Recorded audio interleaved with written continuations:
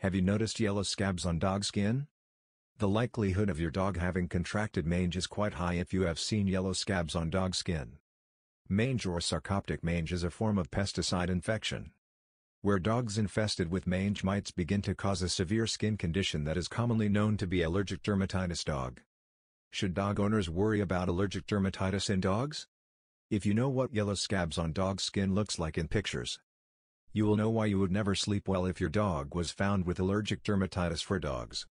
Regardless of yellow scabs on dog skin being so vicious to many dog breeds, generally owning a dog is something that you may have considered with pet care expenses on your mind. And if you already have a dog at home, then making sure that your dog has all it may need to survive, even if it is just superficial pyoderma and not yellow scabs.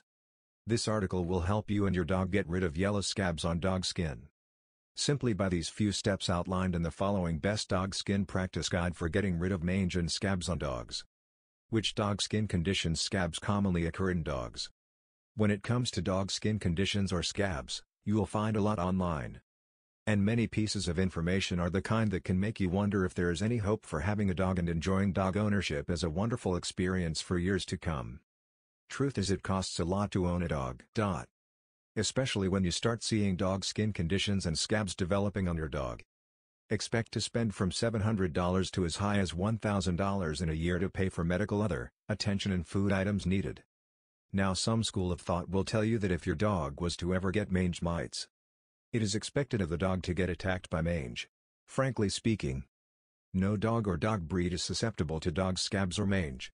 So you may want to think about pet insurance. Also, emergency care is a lot.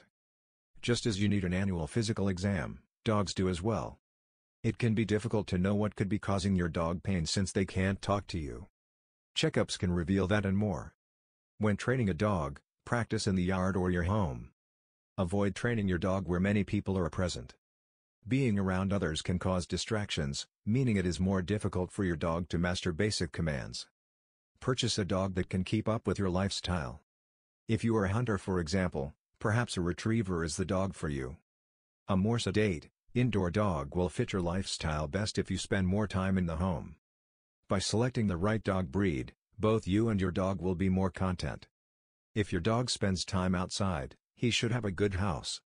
If you are handy, you can purchase one or build one yourself. If he is left out in rough weather, so make sure you have a warm, dry dog house where he can rest. A dog can get ill.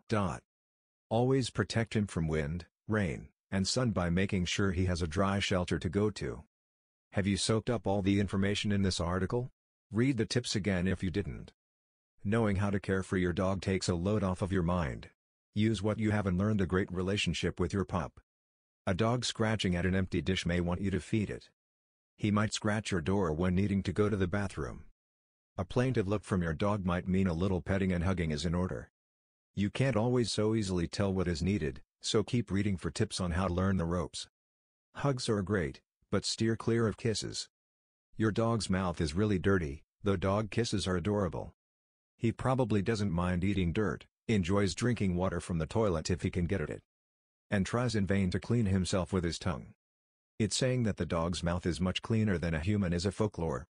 It simply is not true. Just as you need to keep up with your annual doctor's appointment, your dog needs to see his vet annually too. Your dog can't speak to tell you he's in pain. Annual checkups can catch issues before they develop into something serious. Always have your dog spayed or neutered. It is a known fact that doing this will lessen the probability of your dog getting cancer. Besides, a neutered dog will be less likely to run away or to get into fights with other animals. When bringing dogs on vacation, it pays to take a photo of them to keep on your phone. You should have a picture so you can find him if he just so happens to run away from you. If you are on any kind of medication, you should ensure your dog never gains access to it. Many medicines that benefit you can be harmful or fatal to your dog.